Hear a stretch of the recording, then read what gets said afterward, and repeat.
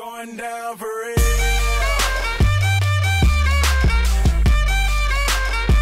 It's going down for real.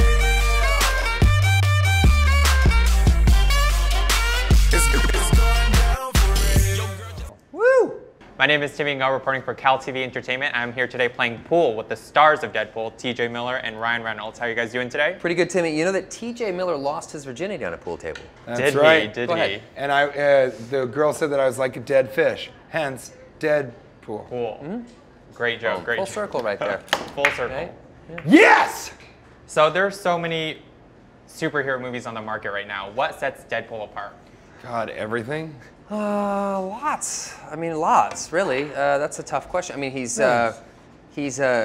for starters, the movie has no ceiling. I mean, the movie's a rated R film, so we can kind of do and say anything and everything we want. We also have a character that isn't really beholden by typical comic book movie rules. He can address the audience by breaking the fourth wall. He can attack the character of everyone around him and enjoys that. He also makes fun of Ryan Reynolds. I mean, nothing's really off limits. So. You know, and you also have he has a unique and unblinking brand of violence that is also sort of backdropped by extreme comedy, which I think is pretty cool for this character. So that's a starter, but there's a lot more, but I'll shut up now. You weren't listening to anything I said. I said all those things. Okay, but it was what did you talk about? How it's some of the most 90s classic hits? I did not talk about any of that, so you Shoop should probably Shoop-a-doo. jump in there. Salt and Peps. Salt and Pepsi. Going down for real. Flow Rider. You know what I mean? Yeah, I do. And it is going down for real. I heard in that, cinemas, February 12th. I heard that song in a car yesterday driving past us. That's one of my when you sit in jams. the edit room in a movie, you hear a song 700,000 times, and it sort of loses its pizzazz for you a little bit. So, yeah, I've heard that song a lot.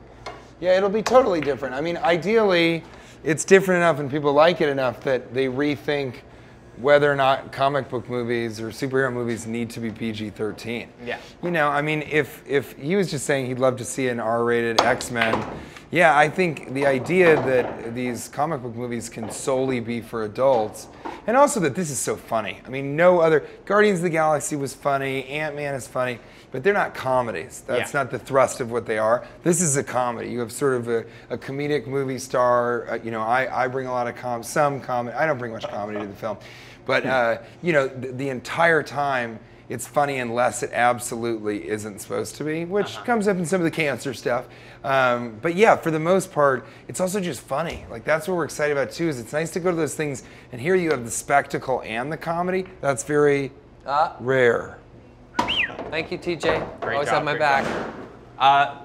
So in the movie, there's obviously a lot of violence and a lot of language. Was there anything that was cut out that you guys wish had made it in? There's tons of stuff that was cut out that we wish to make it in, but it wasn't a question of cutting it out because it didn't work for the movie. It was a question of cutting it out because it was either or. Like, for instance, for every joke T.J. Miller says in this film, he's done 15 alternate versions of that in different takes. Much worse, yeah. So it really just comes down to we have to pick one, which is torture. So we would sit in the edit room, and I mean, I'm not exaggerating, for days we would go back and forth about which version we would bring people in the office in and go, okay, come on, just blind taste test here, which one's funnier, which one do you like more? So a lot of stuff hit the cutting room floor that I wish could see the light of day, and will see the light of day in the DVD extras and all that kind of stuff, but no, for now we had to actually finish the movie and deliver it on time. Have you heard Zayn Malik's new single, Pillow Talk, and what are your thoughts on it? It's awesome. That's No, what I like zero to irony. It's an awesome song. It is, it is. Right? So we'll piss off the neighbors in the place that feels the tears, the place you lose your fears, yeah, reckless behavior, a place that is so pure, so dirty and wrong. Thank you so much for being here with me today, you guys. Make sure to take a cue from us and go see Deadpool in theaters February 12th. Right on! Who is Zayn? He's in One Direction. Was in One Direction. So guys, for the people watching and haven't seen the show, can you tell us what Cooper Bear's Guide to Surviving Life is all about?